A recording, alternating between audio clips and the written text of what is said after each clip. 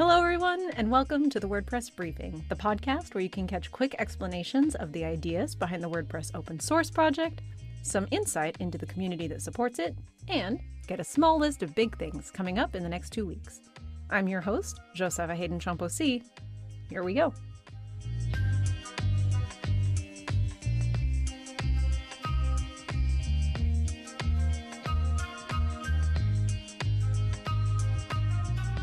Last week, WordPress hosted its annual State of the Word.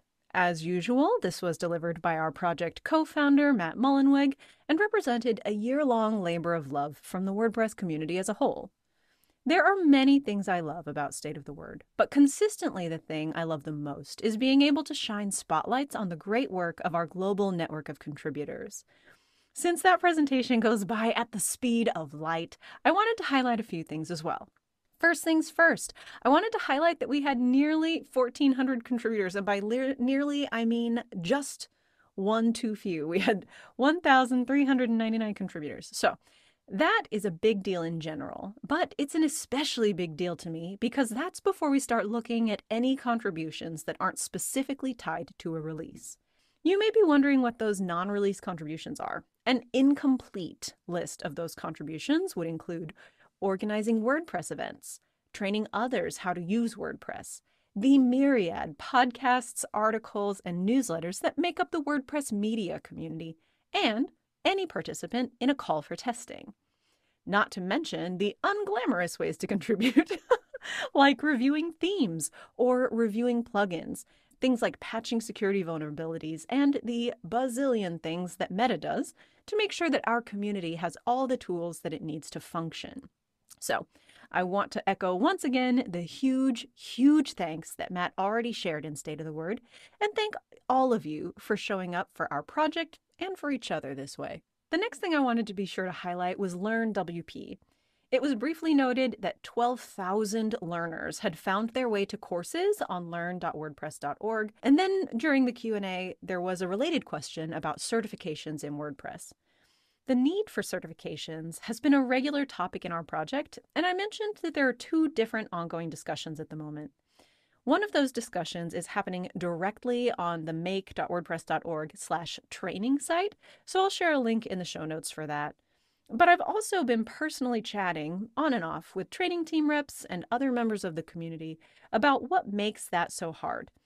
In case you have not heard my whole spiel about what makes it difficult, it's the logistics and our speed of iteration and public perception. So not exactly a small set of hurdles. I'll be doing a more complete post on this in the new year so that we can get some solid documentation of the state of things and not let it be lost forever in this podcast. But I do know that it is something that we are very interested in as a community and something that historically I have really been resistant to, not because I think it's a bad idea, but because as someone who's looking out for our operations side of things and our logistics side of things, it is not clear how we're going to get that done. And so, like I said, in the new year, keep an eye out for a big post that takes a look at the benefits versus the costs and everything that we can do to help make those match each other a bit better. And then the last thing I wanted to highlight was the WordPress playground. Okay, so this was the last thing that Matt mentioned, and I want to be sure that it's clear what's going on with this project, because when I first heard about it, I very nearly leapt from my chair. It was such a remarkably big deal. Okay. So the WordPress playground uses technological magic called WebAssembly. I don't know what it is, but it's magic. And when I say magic, I mean that this tool makes it possible to run WordPress, an instance of WordPress, including a theme and a handful of plugins, entirely inside your browser as a logged-in admin. You don't need a server. You don't need to select a host. You don't need to download anything all. You don't need to know what your domain's going to be. You simply select the theme you want to test, add some dummy content, and see how all of the posts and pages function as though it were a real live WordPress site running on your favorite top-tier host. Then, when you close the tab, it's gone forever. Poof, just like that. Now, this is a brand new project. It's brand new to us and has a long way to go. So if working on that sounds cool, stop by the Meta Playground channel in the Making WordPress Slack. But this, to my mind, changes the way that we stage sites. It could change the way we determine whether a theme or plugin is right for us. And arguably, it can become a stress-free way to introduce new or undecided users to WordPress's admin area so that they can tell what they're getting into.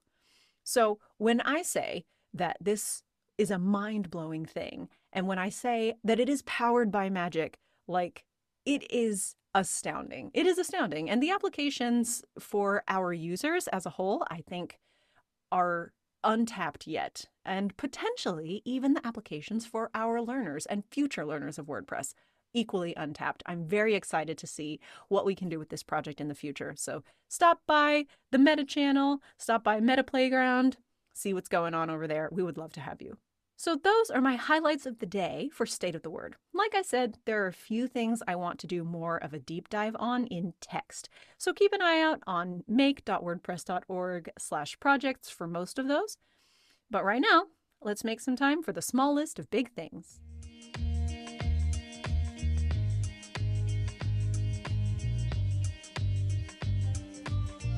Today I actually have kind of like a big list of big things, but I pretended it was small so you didn't turn off the podcast. So the first thing that I have is that in case you missed State of the Word, if you didn't have a watch party to go to, or you didn't know it was happening and so you didn't really tune in at the time, I'm going to drop in a link of the recording. It's going to probably start right when everything gets going, and so you shouldn't have to scrub through anything. If you end up on one of the recordings that includes like the whole live stream, there is jazz for the first 30 minutes and just, skip through that. The second thing on my big list of big things is our annual community survey. So Matt mentioned this in State of the Word, and he pointed out that one of the things that makes WordPress and open source in general so effective is that we have a way to communicate with people who are using our software, and we make every effort to be responsive to it. So the annual survey that we send out, it used to be quite big, and we've cut it down to like 20 questions.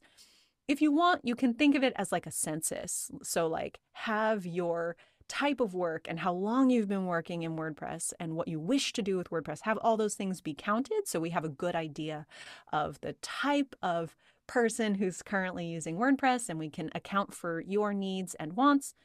But also, if you want to think of it more as like an opportunity to share the things that were especially useful for you in the project this year, or especially valuable for you as a contributor, this is also an excellent place to do that. There's a QR code running around on the internet somewhere, but I'll also put a link in the show notes.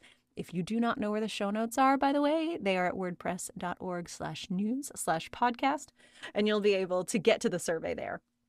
The third thing on my big list of big things is that next year we're hosting a community summit. So if you've never been to a community summit, Matt mentioned that it is an opportunity for like the best and most prolific contributors that we have to show up and discuss the things that are the biggest problems for the WordPress project right now. But we also want to make sure that we are making space for the voices that we know that we are missing from the community, as well as contributors who look like probably they are excellent future stewards of this open source project that we are taking care of together. And so there is a whole website for that. I believe it's communitysummit.wordcamp.org. Right now, there is a form up asking for topics that you want to be able to discuss while we are there. But it's taking place, if I recall correctly, August 22nd and 23rd of 2023. Number 4 on my big list of big things is that next year is WordPress's 20th anniversary. So on May 27th next year, WordPress will officially be 20 years old. So on our 10th anniversary, and our 15th anniversary, we pulled together some parties all across the world. We had some images, some logos and things that were specific to the celebration that we printed into stickers and that folks put on like mugs and backpacks and cakes and stuff. So if you want to learn more about that, keep an eye out in the community channel in Making WordPress Slack. They will keep you posted on how to, one, find any of those logos and designs so that your local community can join in the celebrations, but they will also help you learn how to have any sort of WordPress celebration party that we're doing there in May of 2023. And then the final thing on my big list of big things, it was mentioned that on the 2023 theme, that was shipped with a bunch of style variations. And there was this really, I think, excellent illustrative video that Rich Tabor put together for us that shows that you can switch through style variations on a single theme and have a site that looks totally different. Now, that feels like that's just a thing that should always have been in WordPress, but it is new this year. And so if you have not yet had a chance to look at the 2023 theme, it is the default theme that shipped with 6.1. And so if you have it in your website and just haven't had a look at it yet, I encourage you to do that. It's a really interesting implementation that makes a single theme potentially look like an infinite number of other themes. And those style variations can be specific to the theme or can just kind of be around and about in the patterns that are also available in core. Give that a look. I think it's super worthwhile. And that, my friends, is your big list of big things. Thank you for tuning in today for the WordPress Briefing. I'm your host, Josepha Haden Chomphosy, and I'll see you again in the new year.